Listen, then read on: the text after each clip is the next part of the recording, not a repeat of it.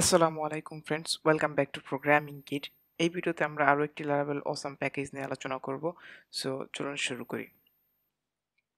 ওকে, প্রথমে যারা ডিরেক্টলি এই ভিডিওতে আসতেছেন, অন্য কোনো ভিডিও আপনারা দেখেন নাই, অর্থাৎ এই সিরিজের মূলত এই ভিডিওটা একটি বড় সিরিজের অংশ। লারাভেল অসাম লারাভেল প্যাকেজেস, সেই সিরিজে আমরা বিভিন্ন লারাভেলের গুরুত্বপূর্ণ এবং খুবই ইউজফুল প্যাকেজ নিয়ে আলোচনা করি। সো অবশ্যই চ্যানেলে গিয়ে পুরো সিরিজ চেক আউট করতে পারেন, দেখতে পারেন, যাতে অন্যান্য প্যাকেজ সম্বন্ধে আইডিয়া যদি পেতে চান। যাই হোক, আর এই ভিডিওতে আমরা যে প্যাকেজটি নিয়ে আলোচনা করব সেটা হচ্ছে কি হেল্পার। আর এটা হচ্ছে কি ব্রাউনার 12 নামে অথরের ক্রিয়েটেড একটা প্যাকেজ, শুধুমাত্র কিছু ইউজফুল হেল্পার ক্রিয়েট করার জন্য। অর্থাৎ আমরা অনেকেই জানি লারাভেলের ডিফল্ট কিছু হেল্পার আছে, আর যারা ফ্যামিলিয়ার না তাদেরকে আমি দেখাচ্ছি। আর মূলত আমি যদি লারাভেল ডকুমেন্টেশনে আসি, আর এখানে যদি আমি হেল্পার লিখে সার্চ করি, সো এখানে আমি দিতে পারবো অনেকগুলো হেল্পার আছে। এখানে array and object helper, then path helper, string, everything. Main concept হচ্ছে গিয়ে যখন আপনি যে কোনো একটা ওপেন করবেন, এখান থেকে আপনি দেখতে পাইতেছেন যে এগুলো জাস্ট এক একটা ফ্যাসাদ থেকে কল করে এক একটা ফাংশন কল করা হচ্ছে, এবং এক একটা ইউজফুল ফাংশন যে কোনো ছোট একটি কাজ টাস্কের জন্য রেসপন্সিবল। তার এক একটা মানে এমন না যে একটা হিউজ কমপ্লেক্স কিছু ক্যালকুলেশন করতেছে এখানে। এগুলো সিম্পল একেবারে, যেমন অ্যারেতে অ্যাড করা, অ্যারেতে রিমুভ করা, স্ট্রিং স্ল্যাগ করা, এরপর হচ্ছে গিয়ে অ্যাপ্লিকেশন ব্রেক, ক্যাশ করা, এভরিথিং। ছোট ছোট পোর্শন বা ছোট ছোট অ্যাকশনগুলোকে একটা হেল্পারের ভিতরে রাখা আছে। সো আপনার through out the whole application, আপনার যখনই যেখানে প্রয়োজন হচ্ছে আপনার জাস্ট এগুলো গ্লোবালি কল করতে পারেন এবং আপনার অ্যাপ্লিকেশনে ইউজ করতে পারেন। ওকে, এখানে এই হেল্পার যেগুলো আছে অ্যাভেলেবেল মেথডে যদি ক্লিক করি, এখানে সব লারাভেলের হেল্পারগুলো শো করতেছে, কিন্তু এগুলো হচ্ছে কি ফিক্সড।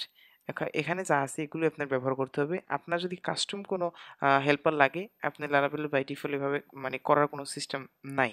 অর্থাৎ যেমন আপনি কন্ট্রোলার বা মডেল জেনারেট করেন কমান্ড দিয়ে, ওই রকমের হেল্পার জেনারেট করার কোনো সিস্টেম নাই। ওকে, আর এটা তখনই কাজে লাগে যখন আপনার কাস্টম কোনো হেল্পার লাগে। অর্থাৎ আপনি যখন বড় কোনো অ্যাপ্লিকেশনে কাজ করবেন, তখন দেখা যাবে কিছু সিমিলার জিনিস আপনার বারবার ইউজ করতে হচ্ছে। একেবারে সিমিলার জিনিস যেগুলো আপনি সেম কোড বারবার রিপিট করতেছেন। সো ওই ক্ষেত্রে যেটা করা উচিত, বেস্ট প্র্যাকটিস হচ্ছে গিয়ে একটা আপনার কাস্টম ডিরেক্টরি ক্রিয়েট করা, যেখানে আপনি হেল্পারের নামে একটা কিছু ক্রিয়েট করা, যেখানে আপনার সব হেল্পারগুলো একটা ক্লাসের ভিতরে রাখবেন বা একটা স্ট্রাকচারের ভিতরে রাখবেন, যাতে হোল অ্যাপ্লিকেশনে আপনি যে কোনো জায়গা থেকে এই হেল্পারগুলো অ্যাক্সেস করতে পারেন। ওকে, এটা অ্যাচিভ করার, অর্থাৎ কাস্টম হেল্পার অ্যাচিভ করার অনেকগুলো ওয়ে আছে।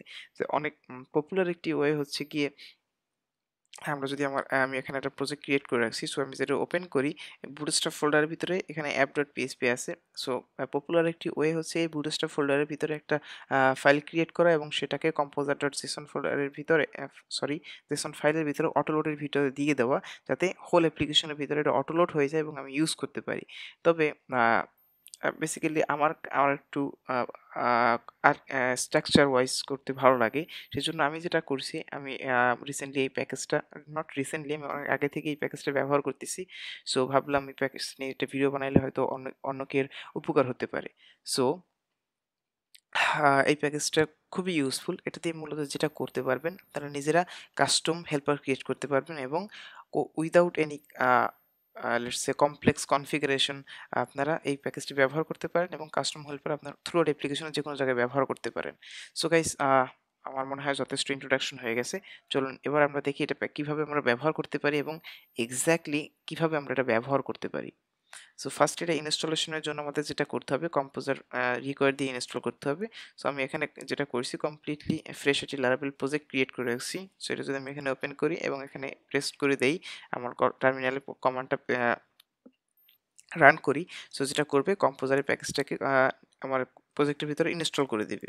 সো এই প্যাকেজটা আমার প্রজেক্টের ভিতরে ইনস্টল হয়ে গেল। এরপর যদি আমরা এখানে নিচে লক্ষ্য করি, এখানে সার্ভিস প্রোভাইডার অ্যাডিং এর কথা বলা আছে, কিন্তু এখানে বলা আছে যদি লারাভেলের লেটেস্ট ভার্সন বা অটোমেটিক ডিসকভারি থাকে, তো automatic you can skip this step.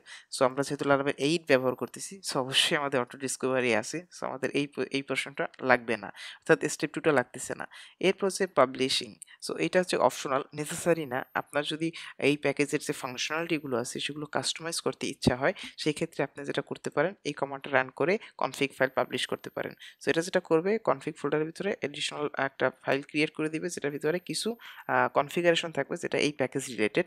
So আমি যেটা করব, যেহেতু আমি এটা ডেমনস্ট্রেশন করতেছি, সো আমি এই কমান্ডটা রান করব এবং আমরা দেখতে পাইতেছি এটা একটা ফাইল কপি করছে এই ভেন্ডর ফোল্ডারের প্যাকেজ ফোল্ডার থেকে আমাদের কনফিগ পিএসপিতে একটা ফাইল কপি করেছে। সো আমি ফার্স্টে এই ফাইলটা দেখে আসতেছি। সো কনফিগ ফোল্ডারের ভিতরে যদি আমি যাই, helper.php নামে একটা ফাইল আছে এবং এখানে কিছু কনফিগারেশন আছে। সো এই মুহূর্তে আমরা এগুলো দেখব না, কারণ আমরা একটু পরে এখানে ফেরত আসবো আবার।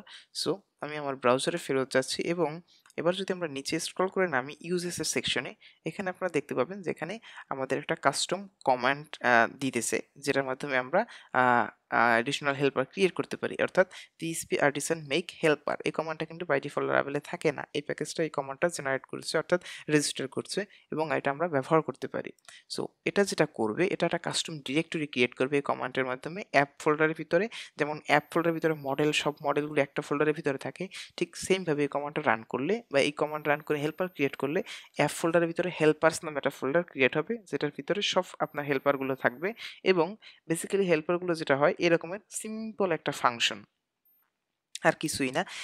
তবে ম্যাজিক হচ্ছে গিয়ে এই ফাংশনটা আপনার অ্যাপ্লিকেশনে গ্লোবালি অ্যাভেলেবেল। আপনার blade file, controller, model, everything আপনি যে কোনো জায়গা থেকে কল করতে পারেন এবং এটা অ্যাক্সেস করতে পারেন। সো আমরা যেটা করব, আমি এখানে completely fresh Laravel project install করে রেখেছি। সো আমরা এখানে সিম্পলি কিছু একটা হেল্পার ক্রিয়েট করে ব্যবহার করার চেষ্টা করব। আর যারা লারাভেলের মানে এই ইউআইটা নিয়ে ফ্যামিলিয়ার না, মূলত এটা হচ্ছে লারাভেল ব্রিজ। এটা বেসিক্যালি লারাভেলের নতুন একটি অথেন্টিকেশন স্ক্যাফোল্ডিং এর মেথড। ইন ফিউচার আমরা এটা এবং জেড স্ট্রিম নিয়ে আরও আলোচনা করার চেষ্টা করব, বা ডেডিকেটেড ভিডিও টিউটোরিয়াল সিরিজ করার আমার ইচ্ছা আছে। সো যাই হোক, সেটা এই ভিডিওর পারপাস না। কাস্টম বলে রাখতেছি, যারা ফ্যামিলিয়ার না, এটা হচ্ছে লারাভেল ব্রিজের লুক অ্যান্ড ফিল। সো আমরা যেটা করব এখানে, আশা মনে করেন আমাদের অথেন্টিকেটেড ইউজার যে আছে, ইউজারের মেইলটা আমাদের লাগবে। সো আপনার অ্যাপ্লিকেশনের ইউজার অথেন্টিকেটেড ইউজারের মেইলটা আপনার সব জায়গায় ব্যবহার করা লাগবে। সো বেসিক সিনট্যাক্স যেটা, আমি যদি এই এখান থেকে ড্যাশবোর্ড রাউটের ব্লেড ফাইলটা ওপেন করি, ইউ আর লগড ইন, এই টেক্সটটা হচ্ছে কি এখানে যেটা শো করতেছে। সো আমি চাচ্ছি এই পরে লগড ইন অ্যাজ এ এখানে ইমেলটা শো করাবো। So you R logged in as, এখানে আমি ইমেলটা শো করবো অথেন্টিকেটেড ইউজারের। সো লারাভেলের যে সিনটেক্স আছে অথেন্টিকেটেড ইউজারকে গেট করার, সেটা হচ্ছে গিয়ে মানে লারাভেলের ডিফল্ট হেল্পার যেটা অথ, অথ দিলে আমি যেটা পারবো অথ, দেন হচ্ছে গিয়ে ইউজার, এটা দিলে আমি যেটা পারবো অথেন্টিকেটেড ইউজারকে পেয়ে যাচ্ছি আমি এখানে। সো এরপর যদি আমি এখানে নেম শো করতে চাই, জাস্ট আমি যদি নেম দেই এবং রিলোড দিলে আমি এখানে নামটা শো করবে। আর যদি আমি এখানে নামের পরিবর্তে ইমেল দেই এবং সেটা যদি আমি রিলোড দেই, এখানে এটা ইমেলটা শো করবে। সো এখানে যদি লক্ষ্য করেন, আমি এখানে দুটো হেল্পার ব্যবহার করতেছি, অর্থাৎ একটা অথ একটা ফাংশন ব্যবহার করতেছি এবং ইউজার ফাংশন ব্যবহার করতেছি। সো আপনার মনে করেন অ্যাপ্লিকেশনের মাল্টিপল প্লেসে আপনার অথেন্টিকেটেড ইউজারের ইমেল শো করতে হবে। সো আমি যেটা করতে চাচ্ছি এখানে সিম্পল একটা সিনারিও ক্রিয়েট করে আপনাদেরকে ডেমনস্ট্রেশন করার চেষ্টা করতেছি। মূলত এই প্যাকেজটা আপনি আরও অনেক জায়গায় ব্যবহার করতে পারেন এবং যে কোনো ধরনের সিচুয়েশনে ব্যবহার করতে পারেন। সো মূলত আমি যেটা করব এখানে, আমার একটা কাস্টম ফাংশন ক্রিয়েট করব বা হেল্পার ক্রিয়েট করব, যেটা করবে কি অথেন্টিকেটেড ইউজারের মেইলটাকে রিট্রিভ করবে। তাহলে আমাদের যেটা করবে এখানে সিম্পলি একটা ফাংশন কল করলে আমরা অথেন্টিকেটেড ইউজারের ইমেলটা শো করতে পারবো। আমাদের তিনটা ফাংশন বা দুটো ফাংশন কল করার দরকার নাই। সো আমি যেটা করব এখানে, পিএইচপি আর্টিসান মেক হেল্পার অথ ইমেল হেল্পার, আমি জাস্ট এটা এখানে নাম দিচ্ছি অথ ইমেল হেল্পার। যখন আমি হিট এন্টার প্রেস করব, আমাদের হেল্পার ক্রিয়েটেড সাকসেসফুলি। এবার যদি আমি এখানে স্ক্রল করি, অ্যাপ ফোল্ডারের ভিতরে যাই, এখানে আপনারা নতুন একটি ফোল্ডার দেখতে পাবেন, সেটা হচ্ছে কি হেল্পার্স নামে। সো এটা আমি যদি ওপেন করি, এখানে একটি পিএইচপি ফাইল আছে।